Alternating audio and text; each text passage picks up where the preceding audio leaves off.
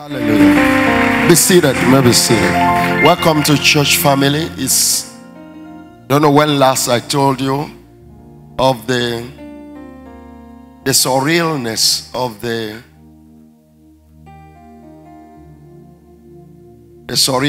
the privilege of being God's servants concerning you. It's a privilege all the time, and these days many things reminding me never to take it for granted. And God has different ways of reminding me and reminding us. Just want to bless God for the grace of the call and for your patience. For your patience in different ways. I remind you once in a while to let you know that I'm aware. I was trained a Catholic priest. I had a different life completely, a different orientation and vision about ministry. What we have been doing together for a couple of years, and what I'm doing, I will continue to do. These are things that are purely by the help of God, nothing of a training that you can say, oh, your formal training.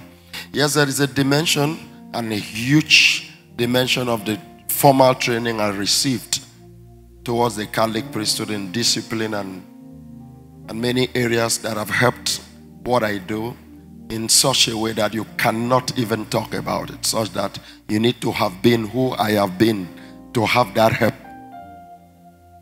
But since it is something totally, absolutely and completely outside the context of my formal and intentional training, so it's something that comes with trial and error in different areas, mistakes and missteps. Humility just demands that all the time you acknowledge that and to appreciate the fact of your patience and knowing that as you are growing, I'm also growing. I'm growing as a pastor. I'm growing as a husband. I'm growing as a father. I'm growing as a leader of a movement, a leader of an organization, and in many areas, and struggling in all of this to grow as a child of God. So you know that I'm aware, and that you also be patient with me and give me more gap to grow.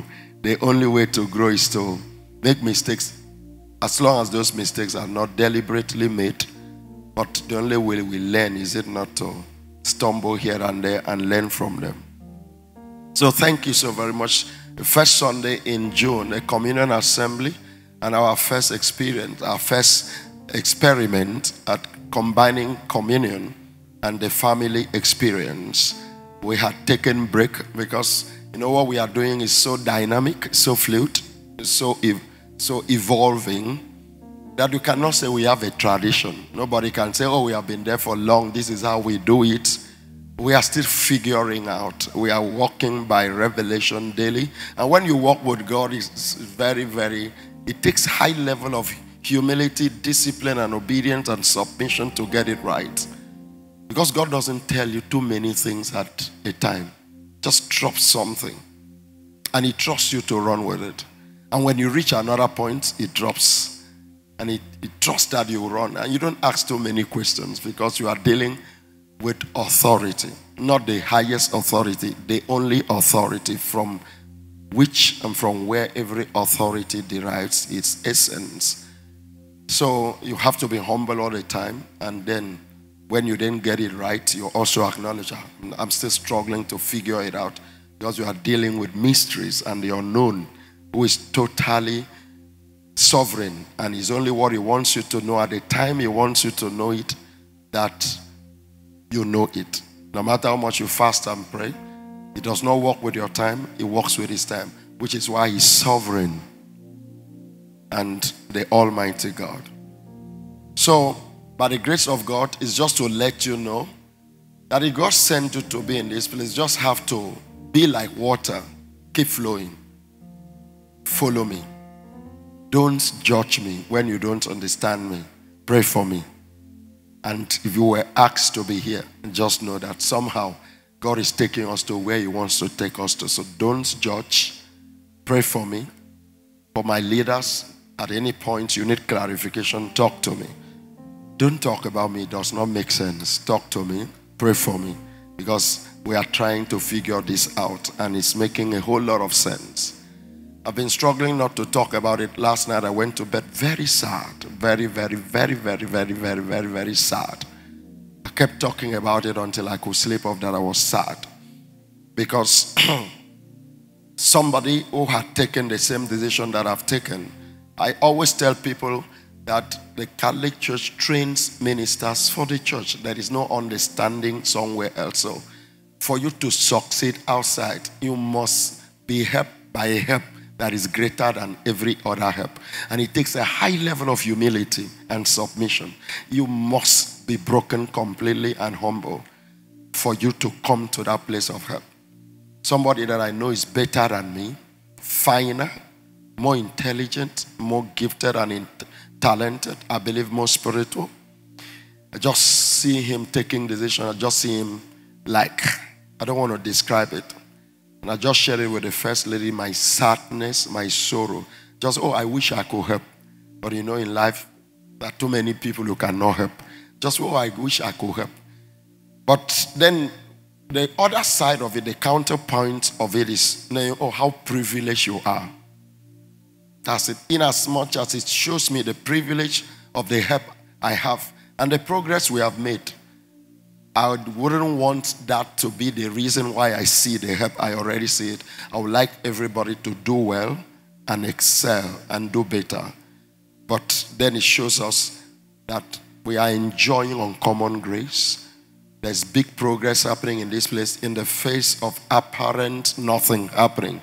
You know, a huge thing is going on in the Ruach community. Leadership is breaking forth, and what is happening in the Ruach School of School of Encounters? Great things are happening. Just know different things are popping up here and there. And here, by the grace of God, we are trying to put structures in place, and God is about doing something. I say God is about doing something. Yeah, it's been a long season of preparation. I'm trusting God very soon a lot of things will settle. But just to let you know, be grateful to God for me and pray for people like me. That we need God's help and your prayers. Thank you so very much. Today I came to announce to you we are beginning the spiritual warfare in June today. So on Thursday, Friday, Saturday, into next Sunday, we are dealing with the devourer or devourers. Today I had been thinking of coming to talk about the 24 again, awaken the family spirit, now that we are going back to meeting in the divisions after this and all of that. But the Holy Spirit made it very clear to me that we have issues to settle concerning devourers. Get ready to pray today during this communion service, and as especially as you receive the communion, have understanding of what you do with the communion. But then, for those of you who don't like showing up in church during program, it's a choice you have to make. When God calls me home, I will be judged not by your response. I will be judged by my effort and my commitment and my zeal and my own sacrifice. And I celebrate God for each and every one of you, the divisions, the ministers who went to pay final respect to a very dear gem, very beautiful gift that God sent to me and to Grace family. Sister Atem Arikbo, one of the best I have ever met in a call, who had to relocate from Calabar after retirement to serve God in Grace family and to grow. Serve, she did. Grow, she did. She grew. Okay. But she's gone to rest. And her own chapter is completely closed. I can no longer help her. No word that I preach, no ministry can ever help her. One day, my turn will come. No human prayer will help me. No fasting and prayer will help me. No prophecy will help me. If you allow me, I will also tell you the same thing. A day comes. Once you are born, you share that faith. The only difference is in the date the circumstance. And your level of preparedness, how prepared will you be when that day comes? Come, it will. Christianity is teaching a lot of lies right now. A lot of Christian teachers who are lying to people. Perhaps not intentionally, but by impression, giving people impression. A powerful church is a church no one dies.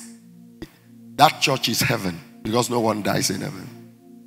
Or hell because everyone is dead in hell. If it is a church where men and women attend, just as people are born, the scripture says there is time for everything under the sun.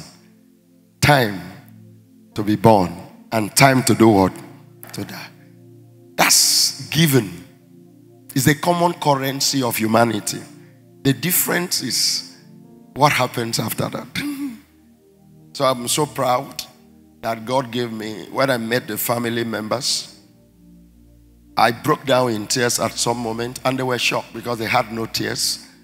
They had few questions to ask me concerning her as somebody who was a minister and served till the very last minute. But at some moment, they didn't see my emotion coming because I had to share with them how close we were. And the fact of me, God positioned me to help her in a very delicate aspect of her life. Somebody like a Nobong will know about that because they are classmates and close friends. And I realized God sent her for that healing. A very deep healing that had to take place in her life. I mean deep healing that had to come concerning wounds that had festered for a long time. And God knew there was somebody whom he will use to do that, and he trusted me. That's when I broke down, that God trusted me. She was a great person, ordained minister and redeemed. Ordained, trained and ordained. And she left all of that to come sit down. I broke down to know that God trusted me that much. So it's a valuable thing to be trusted by God. And that God has called her means, boy, your job is done. One or two words I will share, especially with ministers at some moment. That maybe it's not for everyone, but with ministers. But it's just to let you know that this call, this job, is to prepare you for life, to be all of God's plan for you here on earth. And then when it taps you and tells you it's time to come home, you will not say, give me till tomorrow. Because there is hardly such a provision that when the time comes, you can negotiate for 1 week or 1 month. The only negotiation is preparation. And I pray for you that today, that you are prepared to live God's life on earth today, and that you are prepared for God's eternal life after earth today. In Grace Family, you know, we don't believe, and I let you know that we don't believe in what people say, heaven at last. You know, I studied philosophy, so I pay attention to words. Heaven at last. It's a very beautiful way of sounding Christian and good, but I just don't feel that is Christianity. It is heaven now. It is heaven now. It is heaven now. If it is heaven now, as today, and tomorrow is heaven now, as today, and next tomorrow it is heaven now, that every day you wake up, it is heaven when? There is nothing like, oh, eventually at last. So it is now, because we don't know which one is this last. So it's just now. I pray for you for encouragement. I pray for you that I will not lie. I don't have grace in this call to lie. I don't have grace to make people feel comfortable and tell them half truth, just to let you know.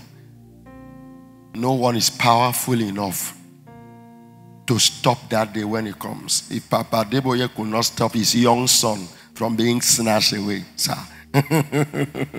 Don't let anybody lie to you. Christianity is to come and prepare you for eternity. Rise to your feet. Say, Father, in the name of Jesus Christ, I receive wisdom from you today. I receive knowledge from you today. I receive revelation from you today. I receive eternal wisdom from you today. I will not live foolish life. No. Please pray it even if you are not serious. Just pray it because you need to pray. Say, I will not live foolishly. I will not live senselessly. I live intentionally by your mercy.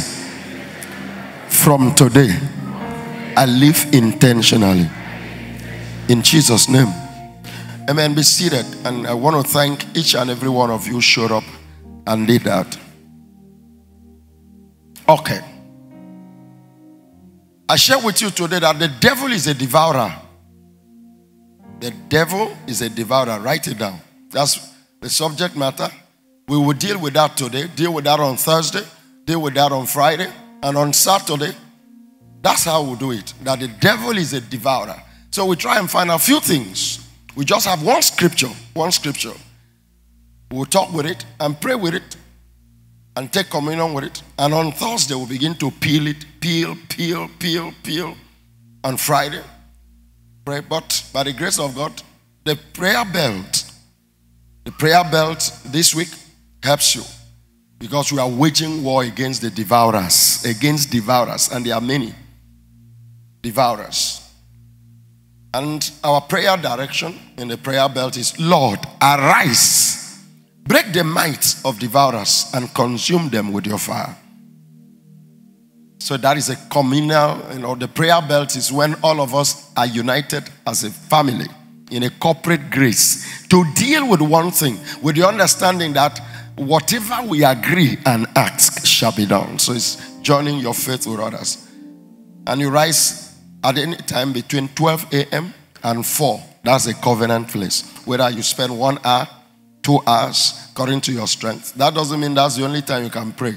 But that's a covenant zone of the family.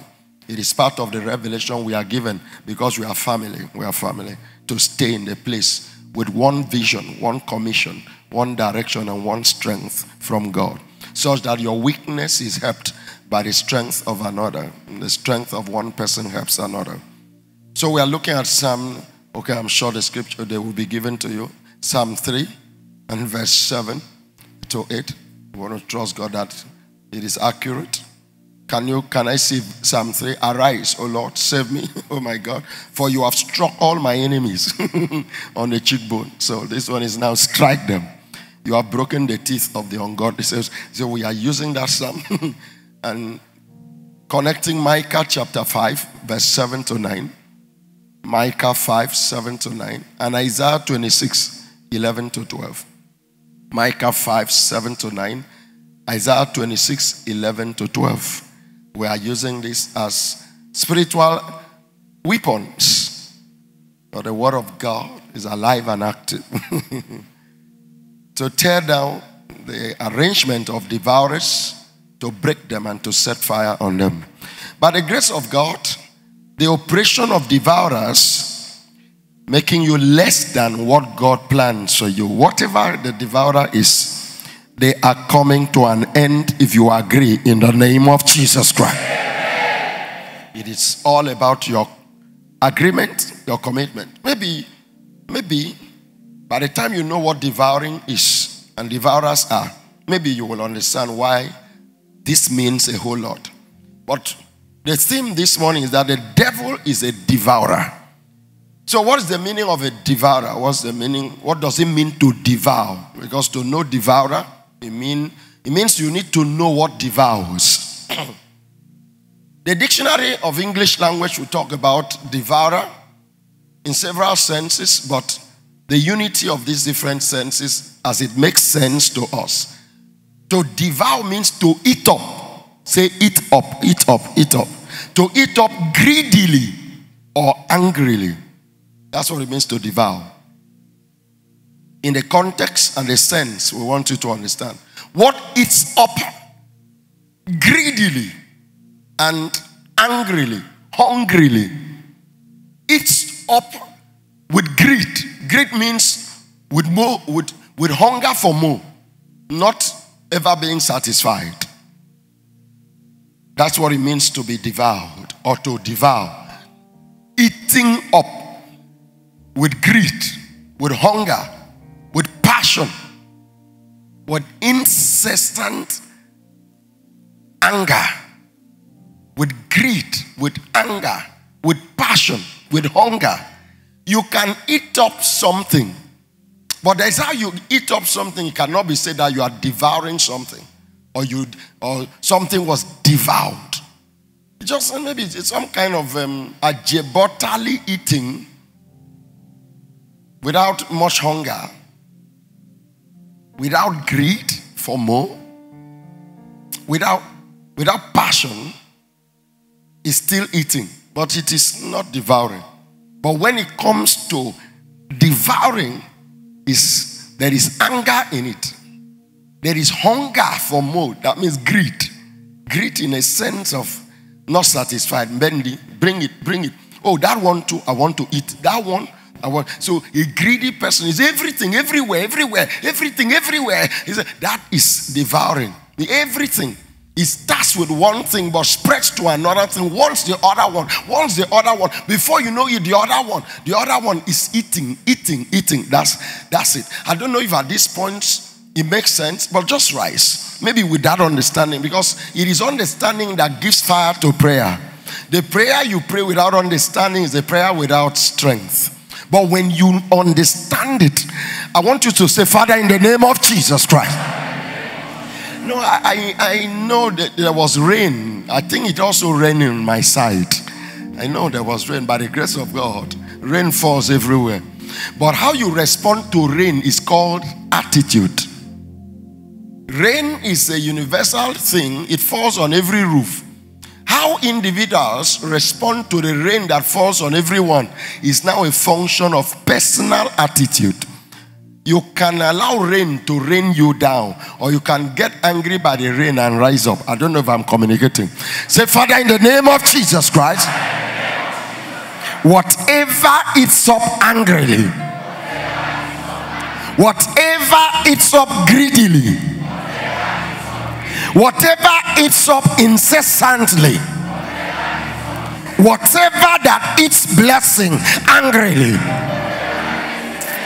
whatever that eats joy greedily, by the blood of Jesus Christ, I place a disclaimer. It cannot devour me. It does not eat my joy. It does not eat my health. Whatever has power to eat and that eats blessing, I make a post by the blood of Jesus Christ. I am spared, and whatever is the oppression of the eater in my life terminates now. Ends now. Pray that prayer. Say, you end now. You no longer. I serve quick notice to what eats, to what consumes, what eats angrily. I serve quick notice to what eats passionately, what eats hungrily, what eats greedily.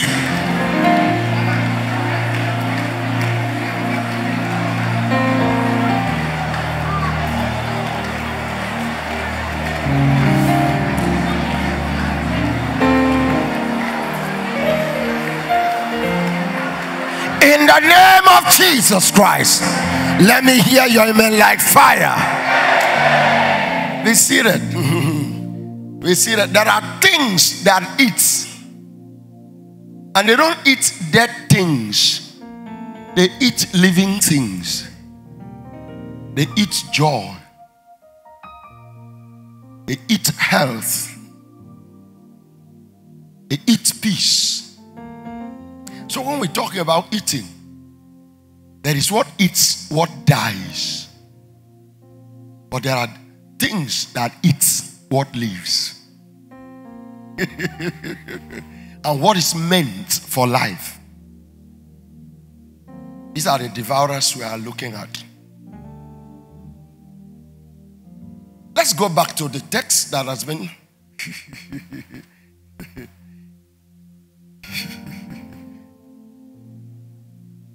Let's go back to John chapter 10 and verse 10. John chapter 10, verse 10. The thief does not come except to do what? To steal. After stealing, to do what? Kill means this was alive.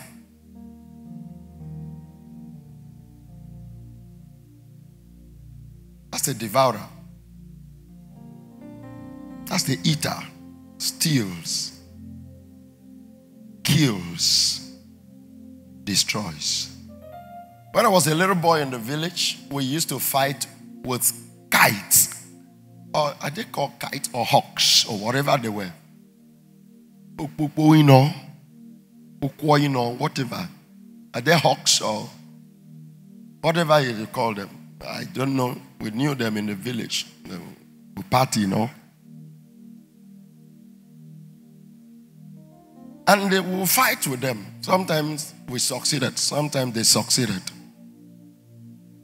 They will just see the mother hen with the chicks just parading and enjoying themselves. And this stuff will just come. Just take one of them alive. Just take one of them alive and you watch it. And you shout and shout and shout. It doesn't make much sense. Just going. Devourer. It's what is alive. It's business, not a dead business. If it's a dead business, devourer is not interested in it. If it's a dead marriage, it's already a dead marriage. The devourer is not interested in it. It's a marriage. So when the devourer steps into marriage that had been celebrated to be iconic in terms of standard, how marriage should be, and he steps in, devours it, takes joy. One day I'll have opportunity maybe to teach you, give you teachings on death, because a lot of times we don't really understand that. God gave me some understanding about death some years ago, and I preached once in a funeral of a mother of a Catholic priest. I was invited to preach, and what I preached about was the other death. The other death. You see, real death, when the scripture is talking about death, it's not ultimately the cessation of life, that one day we no longer breathe and burial is conducted. That's not it. That's the fate of humanity. It's just because of mortality, mortuary, all of these things. It's a matter of the flesh. You came in the flesh. The programming is one day you will leave. The flesh is not meant to be eternal here, according to the order here. Real death is the plan of God, the life of God that is gone. That's why some people, they leave the world at 50, but the life of God with them lives forever. They are not dead. They were changed. Some people live till 105 and they don't have life. The scripture talks about Lazarus was taken to the bosom of Abraham. The rich man died and he was buried. That's it. So, one died, was taken up. Means he did not die. He changed in location. He changed in environment. He was no longer a beggar. He was no longer sick. Nobody will insult him again. But the other one who had everything also died in the sense of mortality, everyone. But that one was what? Buried. Gone. So real death, a lot of people just get angry and just get worried that somebody went for funeral or we are going to go for funeral. And somebody does not have joy, does not have peace, does not have righteousness, does not have holiness, does not have a sense of God. Somebody is a dead body walking around and being angry about death. No, the death of burial is not the death. The real death is everything of God dead in you while you walk around. Joy, dead. Peace, dead. Passion, dead. Zeal, dead. How many of you have zeal here? How many of you have passion? How many of you have commitment? Life without commitment is a bundle of dead or death. Life without passion, life without zeal, life without holiness, without righteousness. You are walking around just because you wake up in the morning and put on shoes and wear trousers and wear tie and walk around and say you are like you are not. A moving corpse. If you don't have God and come alive. Many people even have God, they say they have God. Have God, show me your God. So one day we'll give teachings about that. Because once you understand this, then you fight for life. You fight for life. And you don't worry about what people call death. Those are the things that have defined our lives. And I don't know what. Let me just move on so that I don't get distracted. I have a short time with you. If I have time, I will come back to this point we just made. Okay, let's go to the Bible to find out what the Bible calls devourer, to devour. To devour. In that, before we get to what the Bible calls devourer, let's introduce a text. 1 Peter chapter 5, verse 8 to 10. 1 Peter chapter 5, verse 8 to 10. Are you taking this seriously? Oh, do. So that you know what has been devoured and what is devouring. And who is the agents of the devouring. The devouring agent. 1 Peter chapter 5 from verse 8 to 10. Say, Father, in the name of Jesus Christ, my eyes can see clearly. Come on, come on. Say, Father, in the name of Jesus Christ, my eyes can see clearly. My ears can hear clearly. In the name of Jesus, my heart is opened and my spirit comes alive by the power of your word. In the name of Jesus Christ. Amen and amen. Look at, it says, be sober. This is addressed to believers. Be sober. The word sober, sobriety, means being free from influence from substance, from intoxication, from overeating, over drinking, over sleeping, over this, over that. Things that will make you dull, make your senses dull. Make your senses dull. Make your spiritual sensitivity dead. Things that will disconnect your spiritual antenna. Different things that disconnect spiritual antenna. Issue of involvement with drugs, with drinks, issues of impure sex or sexual acts, or their variants, their cousins in pornography, in masturbation. You hear of some ministers who, whether you know what spirit is speaking to them or not, whatever, making masturbation look very innocent, like it's not a problem. It's not about what they think, it's about the sobriety.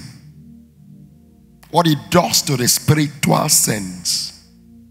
The implication of it to the spirit man. So we are dealing with, because some people will say, I don't drink. But gossip deals with sobriety. Sitting down to talk nonsense. Useless gossip. Talk about nonsense for us. Phone now is new high, new drug. Sit down with phone. Just sit down. Just sit down. See somebody so poor, does nothing except to press phone. Press phone. Just press phone. Just press phone. Loses every form of sobriety. No spiritual sensitivity. spiritual antenna all plucked off. The scripture says, be sober. When it comes to spiritual warfare, sir, you must understand sobriety, alertness. Many people have said that here. When we talk about issue of spiritual warfare, they say it doesn't apply to me because they are dead.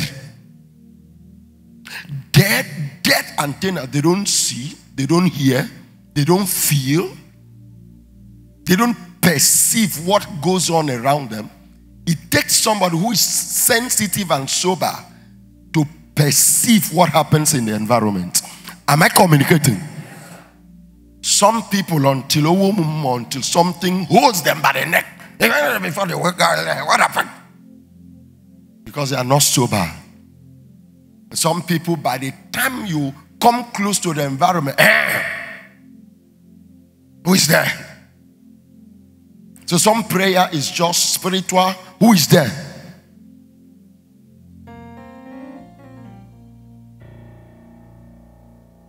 That's it. Some prayer people pray that sometimes you come alive in the Holy Ghost and begin to speak in tongues without knowing why. It's a spiritual. Who is there?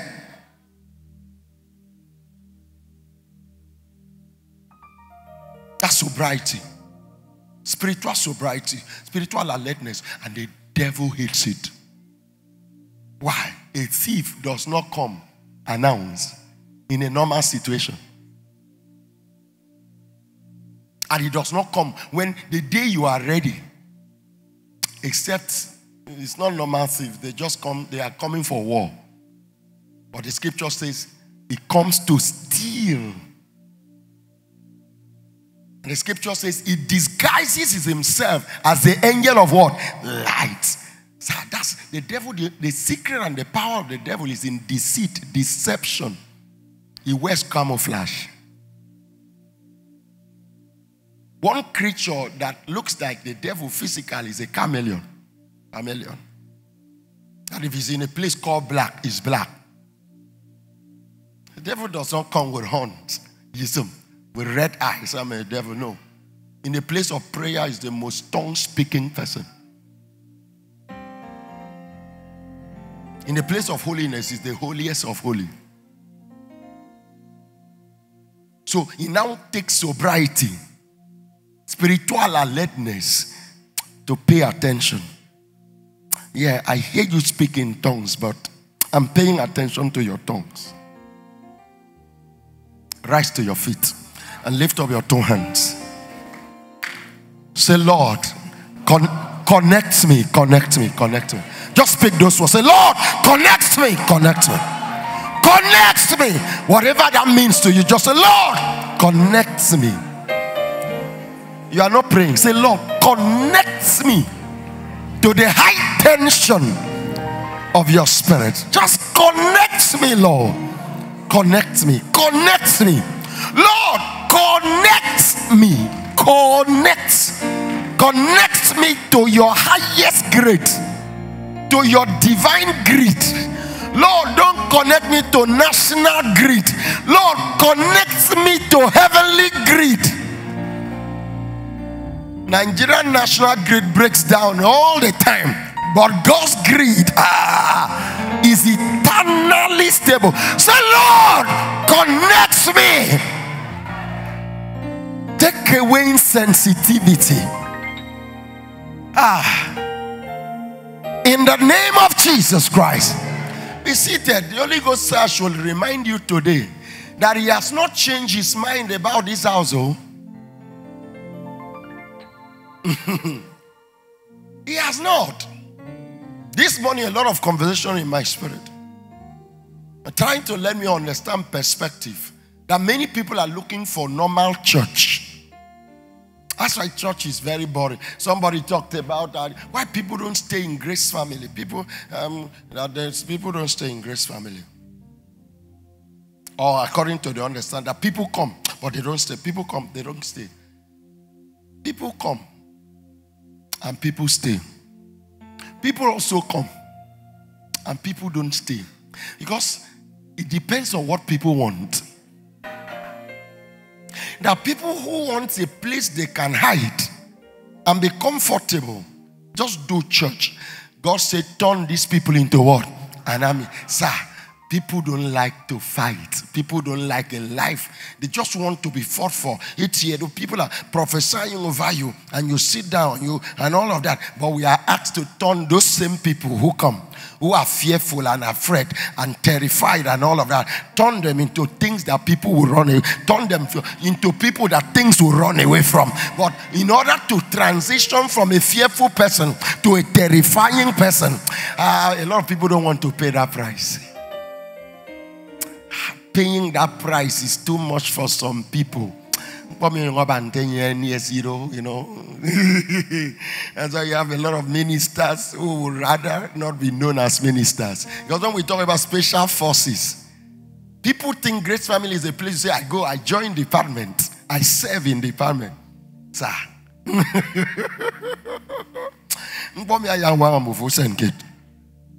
Sir, I was told, I mentioned it, I have been telling you, turn these people into what? An army. An army. An army. An army, sir. God is looking for people He will use to deal with issues. Whereas some people are looking for where they will run away from issues. God is looking for people He will use to deal with Satan. Whereas some people are running away from Satan. So this is a language addressed to those in the army of God. Be sober. Be sober. Every time in the army that people lose sobriety, they suffer casualty. If you watch war movies or listen to history or read histories of wars and warfares, people come back from either a victory or a defeat. When they come back from defeat, what makes them lose their sobriety? They are crushed, depressed. They are no longer sensitive. Grumbling and complaining against the commanders, the authorities, mourning their losses. And they forget about everything. Some get drunk to forget their sorrow, smoke, and import women into their camp to soothe their problem. And then the enemy comes back, wipes them off, and they are not aware. Or they come back from a mighty victory and they have a party, dancing all night, smoking and drinking and getting drunk all night. Their commanders were plenty women, and all the boys having their own different men and women, smoking and drinking, and the enemy tiptoes. Comes, no sensitivity. The guards are not watching. Nobody wants to be let out from the party. Wipes them out.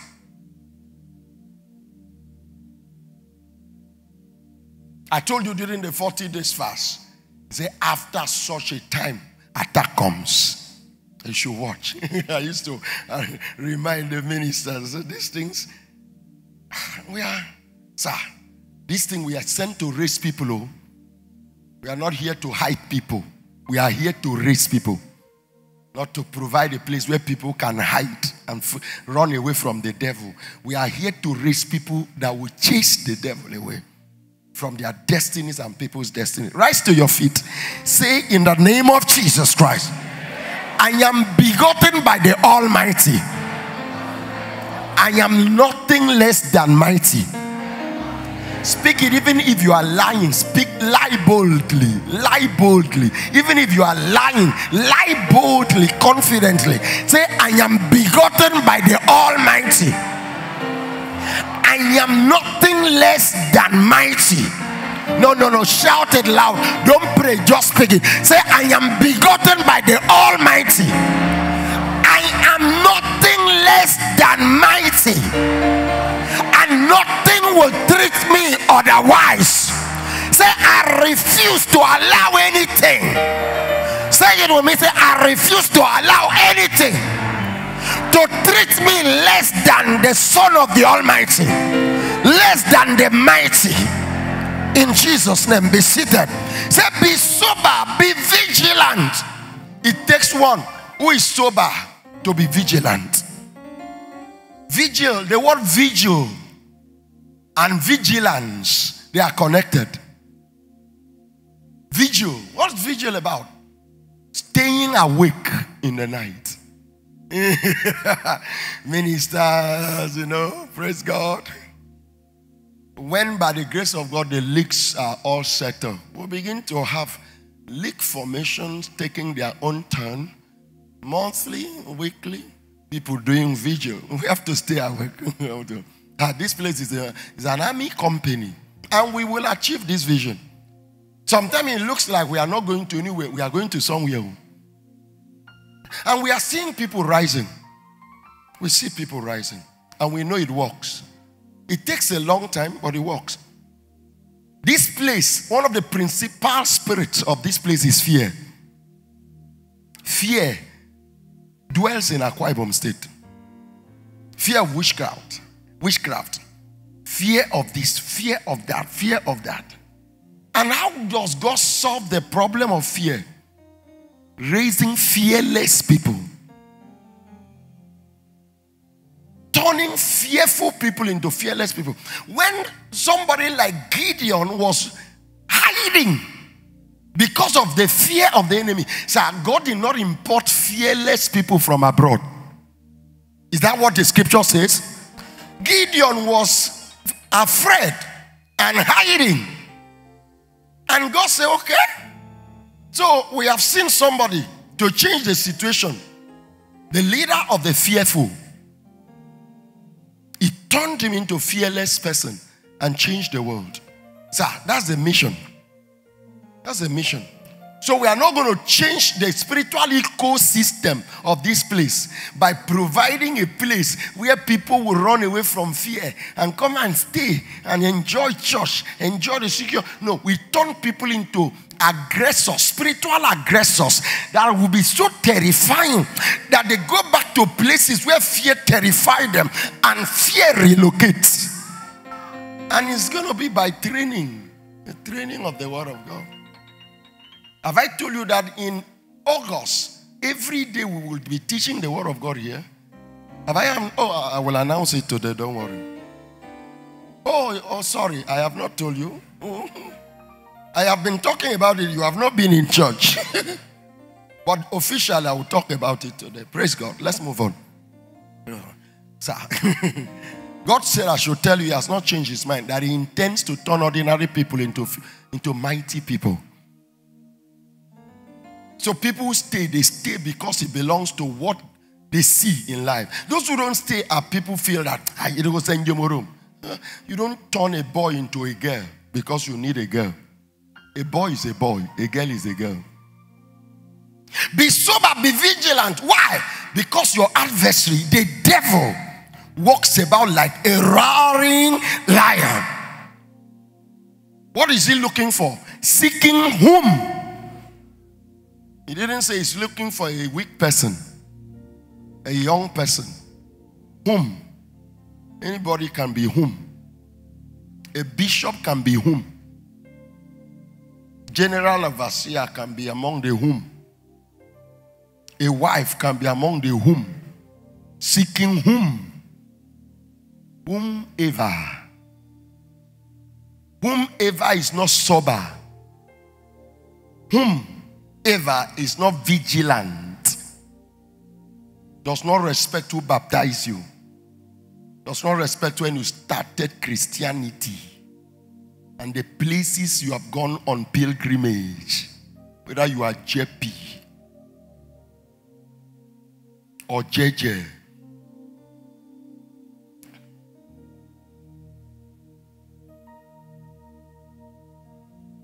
Is looking for whom? That the devil has no respect. I've been telling you this. The devil has no respect for title. The devil does not respect Pope. He does not respect the Archbishop of Canterbury. So the devil does not respect Kumuyi. He does not respect Adeboye. He does not respect anybody. If you give him opportunity, he will devour you. So he does not say, oh, I will not touch this one. He's a grandson of so and so. The more highly ranked you are, the more interested he is. Sir, if he was not interested in, if he was not afraid of Jesus, tell me who is your father. If he was not afraid of Jesus, if he was not afraid of Jesus, no, sorry, that's not what I wanted to say. If the devil did not respect Jesus, was not afraid of him, tell me, he met him. He did not just tempt him. He said, look at all of this kingdom is given to me. I give it to whoever. Bow down and do what? Worship me. Now, is there any song more than that? The Son of God. So how dare you think that you are anything? So when I say the devil does not respect Adeboye or Kumuyi, and people will say, do you want to sit down? So he did not respect Jesus. The more highly placed you are, the more connected you are to the heavenly places, the more interested he is to mess you up in order to dishonor the one who sits on the throne.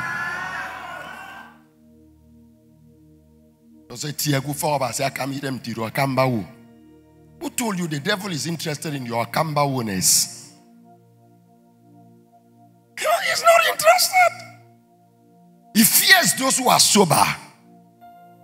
He fears vigilance and sobriety, discipline, vigil, staying awake, staying alive, staying conscious, aware of the world, aware of the boundaries drawn by the world. The boundary that makes you not do everything you want to do, how you want to do. The boundary that keeps you in shape and in step with God. He fears that. He fears that not because he does not fear that and then run away from you. He fears that, and because of that he comes closer to see what he can do, hoping tomorrow you will lose the vigilance. That's how people start mighty. After some time they are no longer mighty. I don't know whether you pray for pastors. The other day I have to tell you, don't judge me, pray for me. Because if you know what I have to go through because of you, because of the people that are associated with the call, then you will know that you stay awake and pray. Because he does not touch the sheepfold until he first of all messes up the shepherd. He says, strike the shepherd, and you scatter the sheepfold. A lot of people don't understand this. So you pray for those that God is keeping. This whole thing is a spiritual, deep things. It says seeking whom he may devour. Let's use that. Let's conclude this. Let's conclude this. What does it mean to devour? In this scripture, it's written in Greek. The Greek word for devour is katapino. Sorry, you tell me you have come again. Katapino is kata, is like kata, is still kata. K-A-T-A-P-I-N-O. Combination of two Greek words. Kata. Kata means different things, against and all of that, but in this case it means down. It means down. Kata means down. K-A-T-A means down. Pino or pino, depending, P-I-N-O. Pino means to drink. So katapino means to drink down. English says it is to eat up. But in Greek, the original sense of the word that is translated devour here means to do what? To drink down. You know, when you drink something, it goes down, right? When you drink water, water goes down. It goes down in the life of the one who drinks. And the quantity that is left also goes down.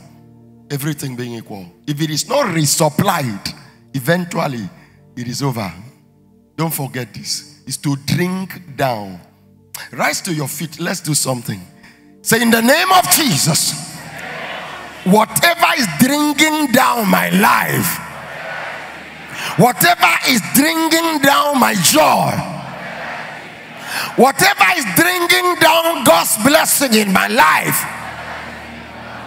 whatever is drinking down God's plan in my life, In the name of Jesus, I set you on fire and I destroy your oppression.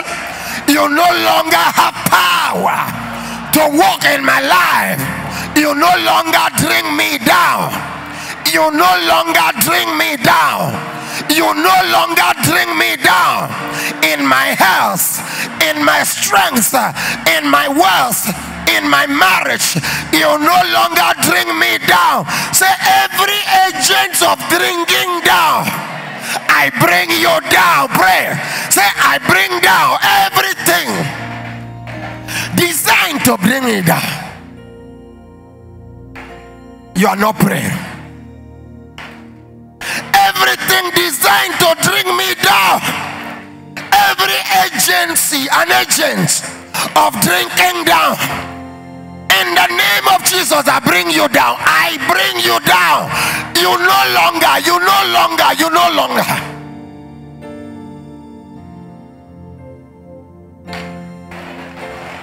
In the name of Jesus Christ, let me hear your amen like fire. I hope you take note of this, because this is what you pray as you go home. These are the materials for prayer this season. Be seated. So katapino means to drink down. It means to swallow. To swallow. To swallow. Like a python not eating, it just swallows. It swallows.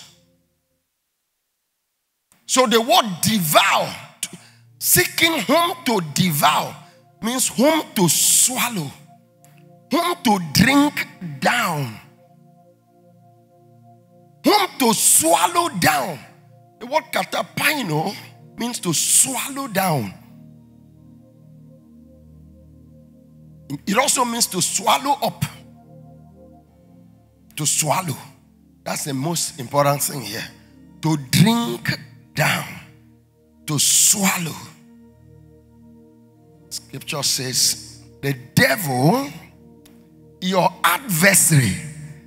This takes us back to Ephesians chapter 6. That about verse 12, verses 10, 11, 12, talks about let's see, verse 12. For we do not wrestle against flesh and against what? Blood. But against the adversary, principality and power. While you keep that scripture, you go back to that 1 Peter chapter 5, verse 8, be sober, be vigilant, because your adversary, in case you don't understand who the adversary is, the scripture adds it immediately. The devil walks about like a roaring lion. In these days of grace doctrine, that people are more graceful than the scripture, than Paul, who wrote more about grace in the New Testament. These days, nobody's interested in talking about the work of Satan and the spiritual world. So no. We are so blessed, we are so saved, that the devil does not know where we live or does not even exist. And all of that. And the scripture says, be sober. Be vigilant, because the enemy is not your grandmother. It may just be a vessel of devouring. It may not be your father. It may not be your boss. It may not be your daughter. It may not be your friend. It may not be your neighbor. It may not be that person. It's just a vessel that may be just neutral, may just be available, and it's susceptible. And it's susceptible means it can be used. Because the real adversary, the devil, walks about. Since the devil is a spirit, he needs some accommodation. So weak vessels become accommodation. Wicked vessels, those with hearts and minds that are attuned to the work of Satan, to the work of the devil, they become vessels. And then the enemy, the adversary, the devil, walks about like a roaring lion. And the purpose is trying to drink down. He's trying to swallow up. He's trying to swallow down. It means by the time he's done, there is a down. There is a swallowing. Joy swallowed. Peace swallowed. Job swallowed. Ministry swallowed. And you just see things just disappear. And you don't know where they have disappeared to. There is the adversary. And people just complain. My business is having difficulty. Who is devouring you? I don't understand what is happening in my marriage. I don't understand what's going on with my children. A woman here talked about, because she's been so consistent. The husband is a Catholic. Has never come to Grace Family. But from the beginning, when we started in Ibomo, she does not miss anything. You will know the person I'm talking about, just that I've not permitted to talk about it. So I've been curious. Why? I so wonder, what of your husband? I see you in church every time. Where is your husband? My husband is there. He's a Catholic. He's a Catholic. And so your husband, you people are still married? Yes. And you are here in Grace Family. Your husband knows me. And just opened up a little. One day she just came with an envelope with one of her beautiful daughters to sit down and told me a story. Say what God has used you. And talked about a daughter that used to do so well in school. Brilliant in school and all of that. And suddenly went to another school. Now what happens to be a devourer came forth and devoured, brought down. She talked about how grace intervention just came forth and God restored. So she just kept mentioning things and say, for a long time I have had as a note and a command to come and appreciate you and appreciate the work of God and this call in your life.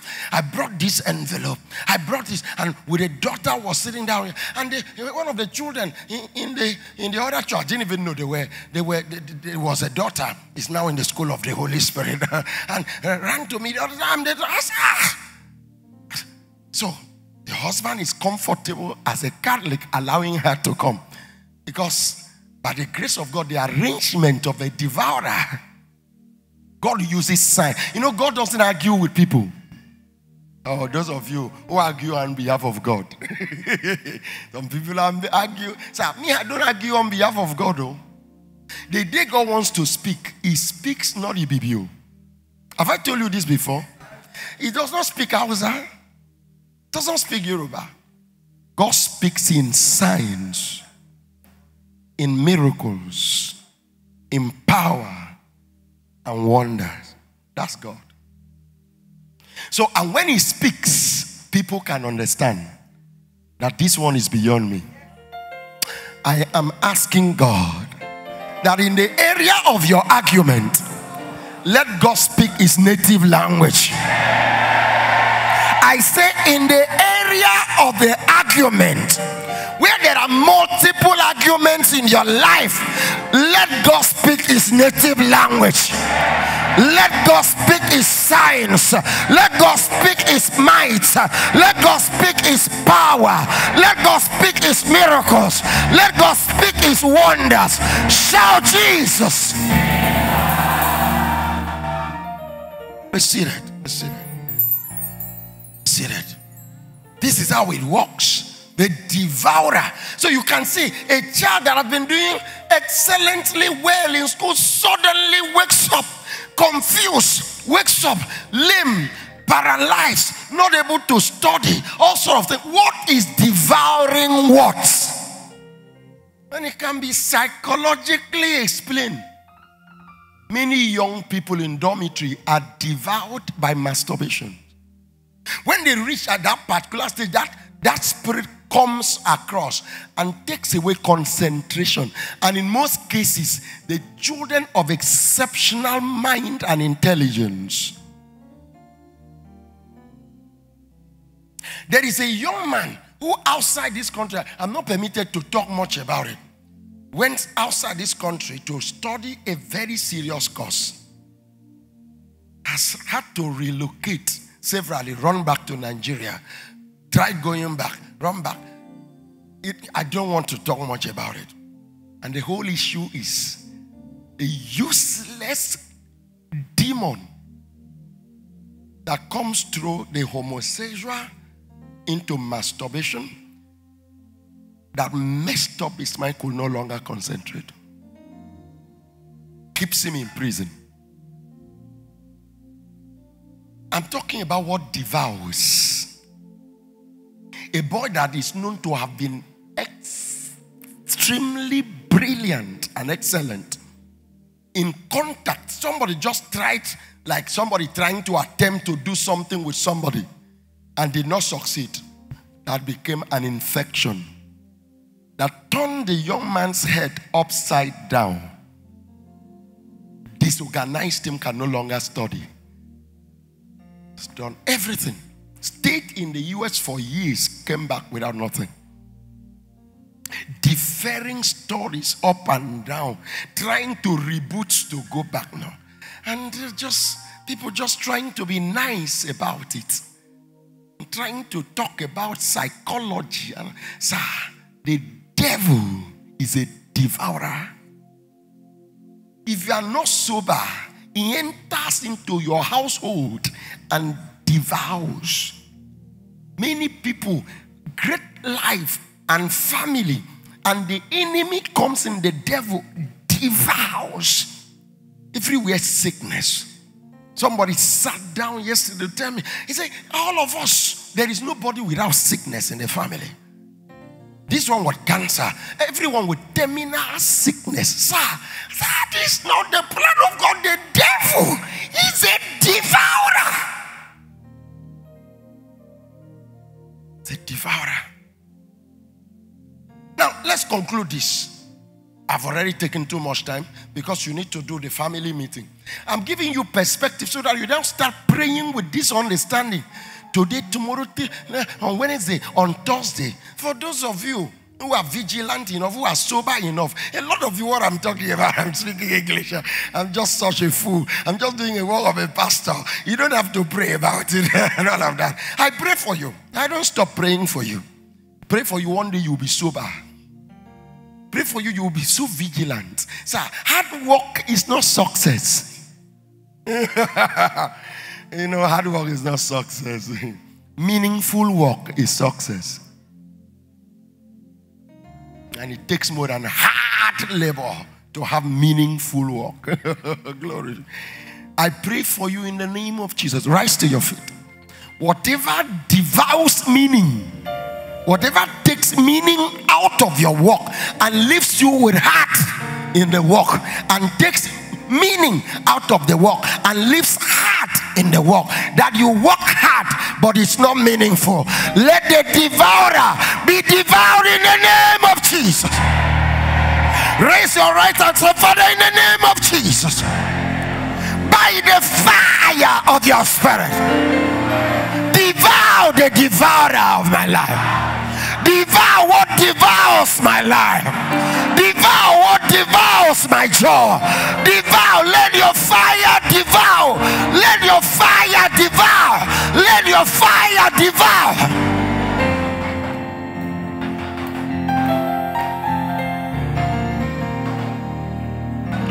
You are not praying. Let your fire devour what devours.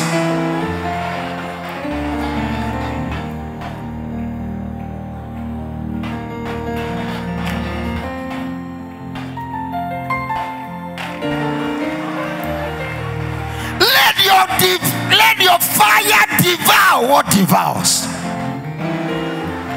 In the name of Jesus Christ. Let me hear your amen like fire. Be seated. Let me share with few things, and I'm ending with this. The devil wants to devour about 3, 4, 5, 6 things the devil wants to devour in your life. And because of this that he wants to devour, he goes about creating trouble here and there and there. He eats up here and there. There are things he targets. Number one, as a child of God, the devil targets your love for God. So when as a child of God, this is what I'm talking about, those who have relationship, any form of relationship with God. For those who don't have relationship with God, they are dead. So it doesn't even apply to them yet. They need to come back to be raised to life. And then we can start from there. So as a child of God, the devil is interested in your love for God. And the scripture says in a time like this season we are living in, the love of God will grow cold. So right now, people are not operating from the place of loving God. It's loving self-preservation. Loving God means you can make sacrifice. When you love somebody, you make sacrifice for somebody. Love implies sacrifice.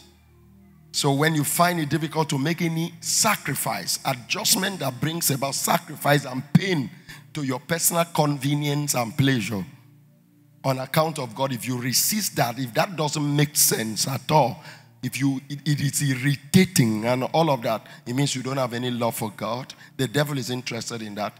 In many people, he has succeeded. He has succeeded in destroying, devouring their love for God. Number two, the devil targets your faith in God. Your love in God, your faith in God. So, when the devil attacks your health, it devours health because he wants to destroy your love for God, destroy your faith in God, destroy your hope, expectation from God. When he scatters finances, it raises trouble in your finances, raises trouble in your health. It's not about just your health. Because the devil knows your health is just physical.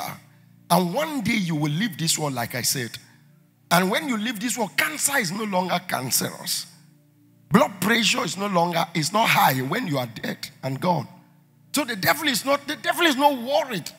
The devil does not attack your health for your health's sake. He does not attack your finances for your finances' sake. The devil does not attack your relationship, because these are some of the things that he devours. He devours the loving relationship between husband and wife. Some husbands and wives sitting down here, they are like Iraq and Iran.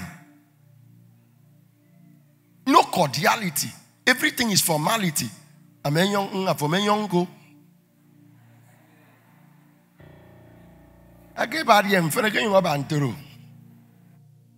Everything is formal. They raise memo. They use memo to communicate. Like I sent a message to you yesterday, reference yesterday's message. I told you the school fees of the children outstanding is 500,000 naira. Just to remind you, you have not yet responded. That's husband and wife. The devil has devoured their relationship, but it's not that relationship that is interested in. Their love for God, their faith in God, their zeal for God, their service in God, their eternal life in God. That's the plan of the devil. Go back to John chapter 10 verse 10. He comes to steal, to kill, and to destroy in hellfire. So when he attacks health, it is so that after some time you say, but does God still love me? And leave me. All this one that I've been doing for God. Look at how we are. Look at, oh, somebody has died. Look at this person that was even closer to God and that served God.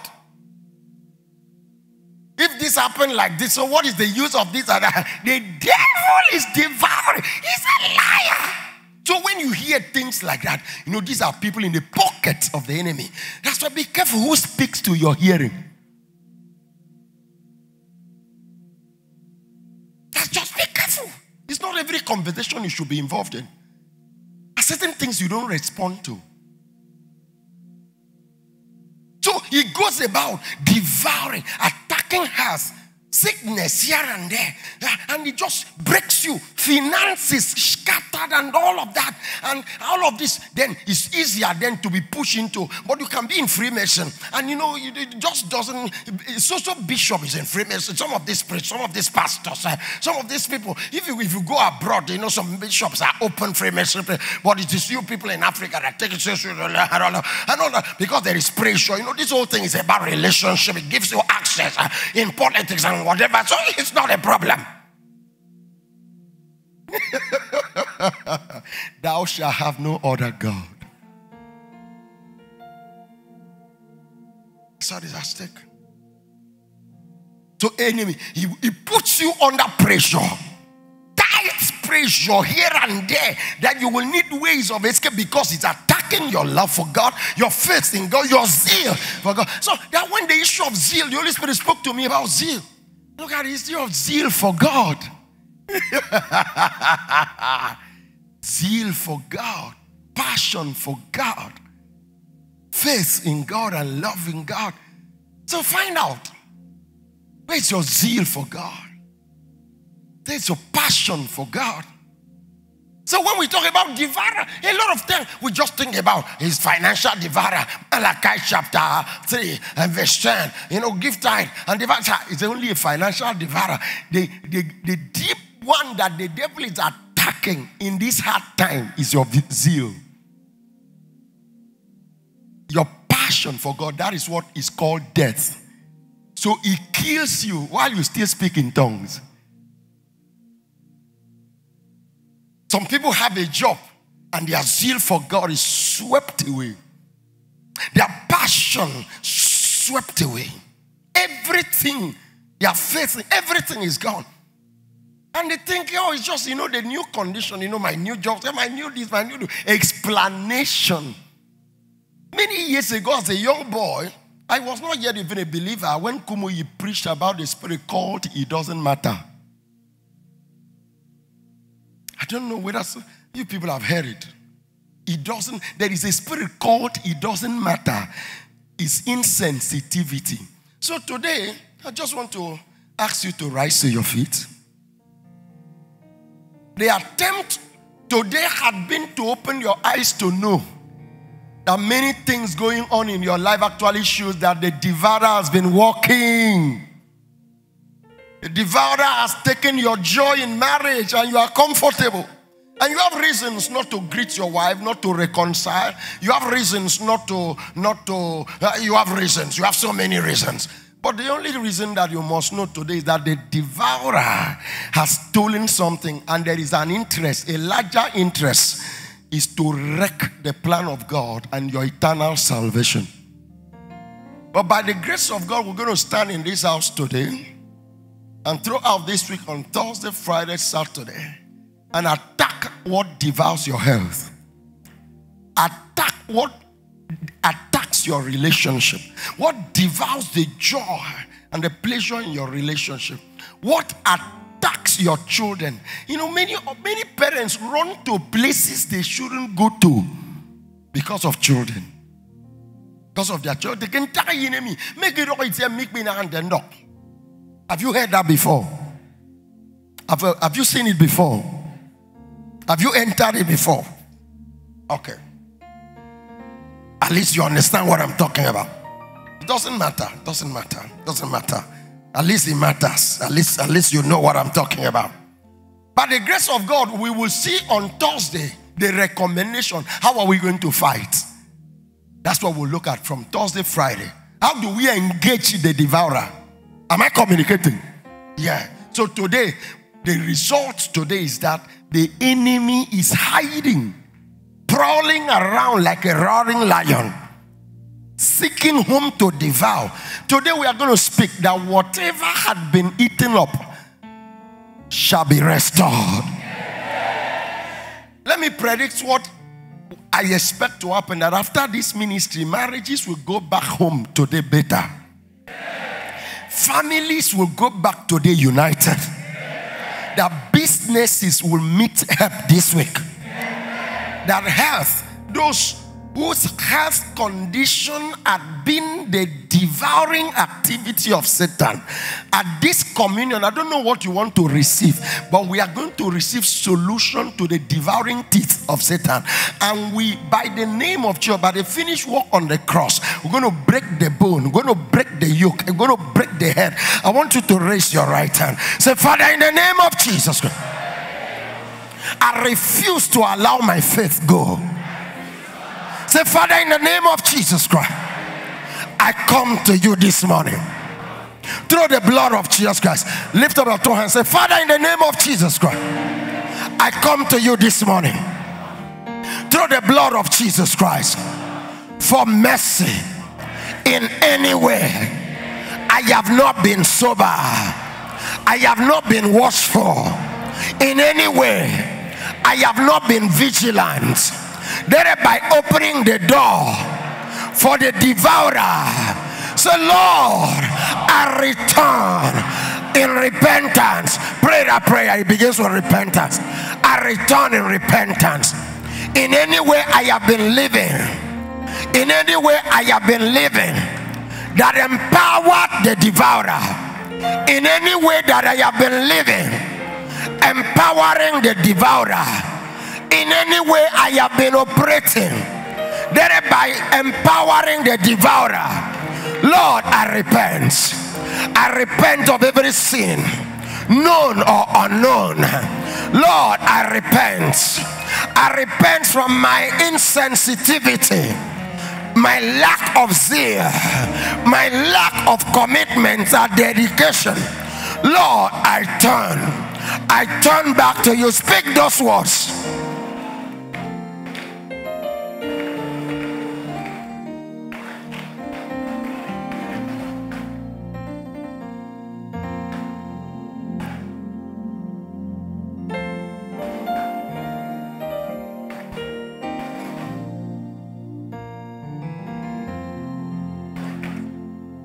Go ahead and speak. Go ahead and speak. Say, Lord, I repent totally. Say, Lord Jesus Christ. Say, Lord Jesus Christ, I accept you as the perfection of God's armor. You are my salvation. In you I am made righteous. I am made holy.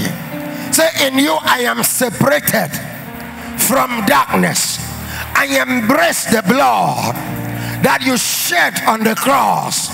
I embrace your death, by which my own death has been paid for. Say, I embrace the wounds by which I have been healed. Say, Lord Jesus Christ, I embrace your judgments by which I have been acquitted, by which I have been set free from condemnation. Say, Lord Jesus Christ, I embrace you as my life. I accept you as my new life, my foundation, my righteousness, my armor, my holiness, my sonship. Say, fill me with your spirit. Say, fill me with your spirit. Say, by your spirit, arise. I rise against the adversary, the devouring of joy, the devouring of my life. I come against you, Satan, by the name of Jesus. Begin to bring it down, whether it is in your health. Say, you devil, the evil, the ancient liar, from today you no longer devour me. My health is free, my marriage is free, my household is free. Whoever is secretly working as an agent, whoever is working as a secret agent of the devourer in my life, let fire break out.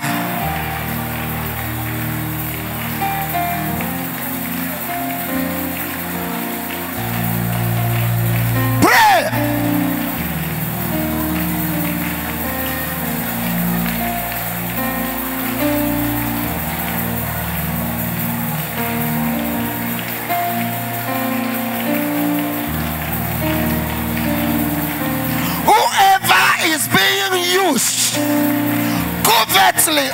covertly to perpetrate the devouring work of Satan in my life, I break from you. I break your spell. I break your connection. I break your hold. I break your hold. I break your hold. I break your hold. I break your hold.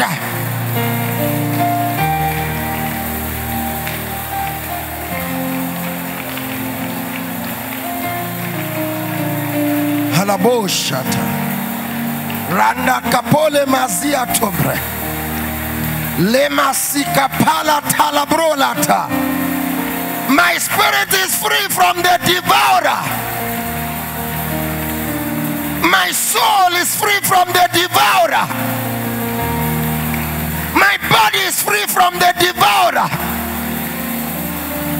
My call is free from the devourer. My ministry is free from the devourer. My generation is free from the devourer.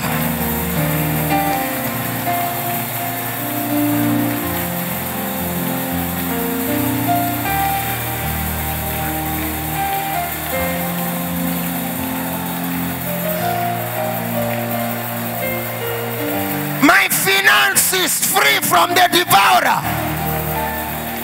My job free from the devourer. Speak. Say, from today my business is snatched from the jaw of the devourer.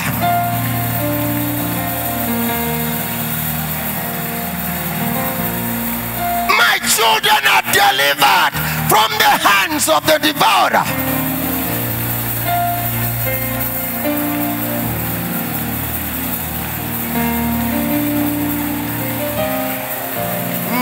You are here, turning things around. Do not stop praying. I worship you. I worship you. Say, my daughter is free from the devourer. My womb is free from the devourer. My relationship is free from the devourer. My future snatched from the hand of the devourer. Waymaker, miracle worker, promise keeper, light in the darkness. My God, there is you.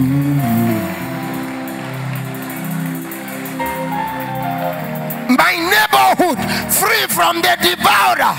My territory free from the devourer. I banish sickness. I banish sickness from this house. I banish premature death from this house. I banish barrenness from this house. I banish cancer. I banish cancer. I banish cancer from your system. What devours shall no longer devour. What devours shall no longer devour. Say, Lord, give me help against the devourer.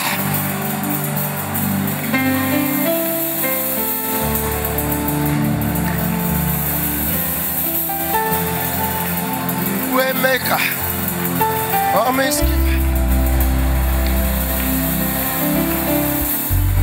My God, that is who you are.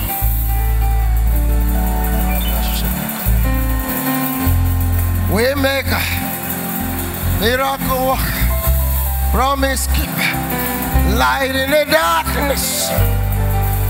My God, that is who you are.